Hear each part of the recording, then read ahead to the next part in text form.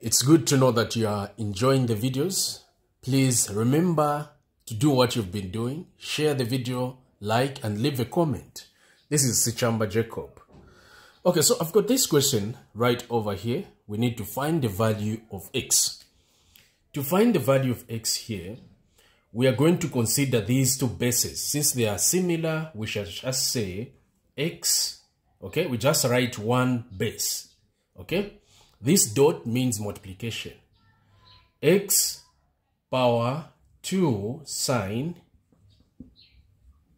squared x plus 2 cos squared x is equal to a 16. When multiplying the same bases, we add the powers. So we add this power plus this power, and this is what we have. Now from this stage, we can simplify on top here. We shall have x power 2, open bracket, sine squared x plus cos squared x is equal to a 16. Okay? So now, applying the trig rule here, which says that when you've got sine squared x plus cos squared x, this is the same as a 1. Okay, so all this thing is the same as or it's equal to 1.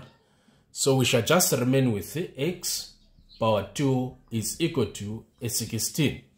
So what is x power 2 equal to 16? We shall square root both sides, okay? So the power here and the root will go.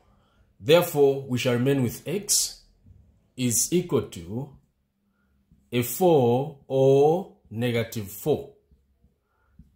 So now looking at the nature of the exponential equation we have here, okay, so we're just going to say the value of x is just a 4, positive 4. For the negative, it won't satisfy the equation here, so we just go with this one. X is equal to positive 4. So if you want, you can substitute x here, here, here, and here. You still get a 16. Thank you, and bye-bye.